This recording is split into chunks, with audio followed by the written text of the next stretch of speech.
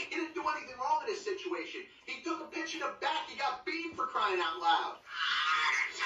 Who used heart attack? Me. Managers on a Major League Baseball team don't make decisions. Could have done without that. Credibility in this situation is worse than losing your job. Was it over with a German bomb Pearl Harbor? The castration of the Major League Baseball managers, we know it. Ask me about my winner. What's going on, everybody? Another edition of the Passball Show brought to you by JohnPLA.com, by St. Aloysius Church in Jackson, New Jersey, by Two Ways, One Passion food truck located in Scranton, Pennsylvania. One of my favorite times of year as we get into right now the MLB predictions and previews of the Passball Show, something that I'm happy to say that I've done for the last 11 years. I haven't had the best of luck, but it's an optimistic time where, as a baseball fan, every baseball fan feels like their team has a legitimate shot to make the postseason. Certainly now, when the amount of playoff teams has increased from 10 to 12 and will be going forward. And, you know, just to enjoy the start of baseball, which next week around this time, the whole sport's going to be getting going. And obviously my predictions over the last several years, listen, some have hit, some haven't. I've kept kind of a similar theme. So I think there's a lot of people that are upset with that. They don't like my narrative, the couple things that I continue to throw out there each way. And I've said it before when it comes to the teams that insist on trying to find different ways to build strong, competitive baseball teams by not compensating those players and not adding to those compensated players.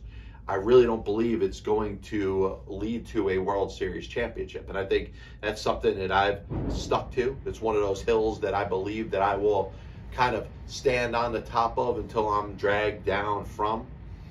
But we're going to get into it real quick.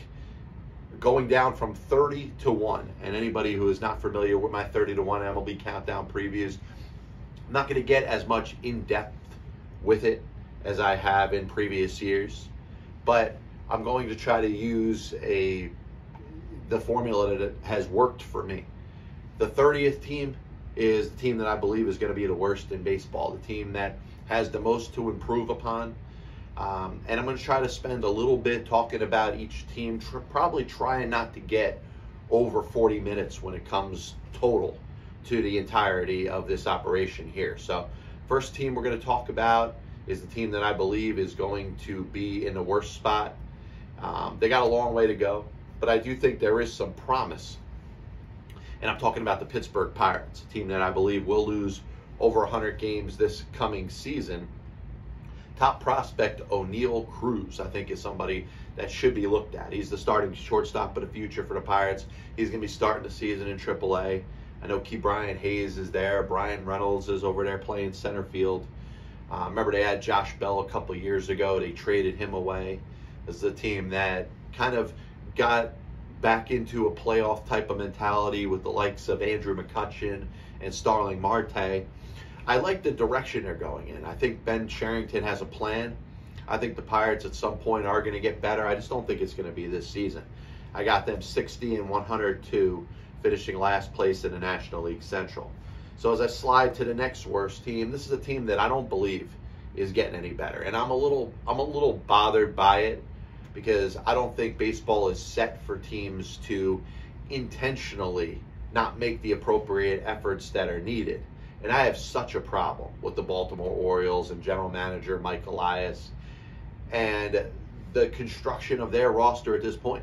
How many years are the Baltimore Orioles going to go out there and just not compete? I don't mind struggling. I don't mind teams having a bad season or two or three, but this is coming from the top. The effort is not being put into by the front office to make this team any better and to have any plans to get any better. A player like Trey Mancini should be celebrated for everything he has brought to the game. Obviously, everything he's battled getting through cancer, and he should be an Oriole for life. I don't know if he's going to be an Oriole by the end of the season because I don't think this team has any plans on wanting to have a competitive team. Now, they have one of the best prospect in all baseball. Adley Rutschman, who should be up at the major leagues this year, producing at hopefully top prospect level. John Means threw a no-hitter last year. They have some talent there. The problem is I don't think they've done enough from a front office and team building standpoint. And I really do think they need to go in a different direction. This may be a time to bring in a Ben Sherrington type, who I believe in Pittsburgh. I believe in his mindset and the fact that he cares enough about baseball and wants to field a winning team. He's not going to leave the Pirates to go to the Orioles, but find somebody that gives a shit. Because I don't think Mike Elias, as a general manager of the Baltimore Orioles, gives a shit.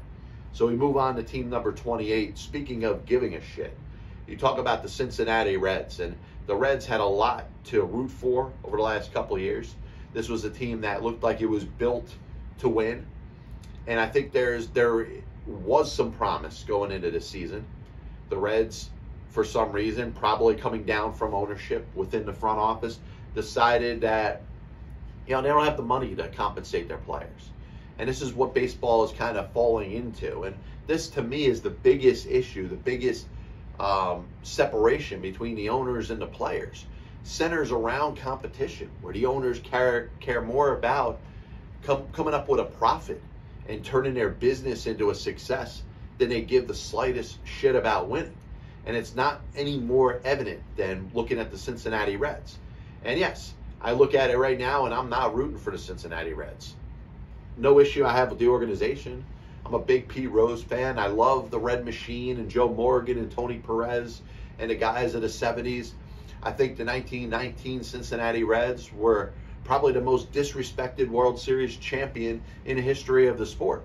Ed Roush and those guys who were known as the World Series champions because the other team lost and not because they won. The 1990 team with Chris Sabo, and talk about how great of a player Eric Davis could have been, had he not battled the certain injuries that he had to deal with. I'm a fan of the Reds as an organization.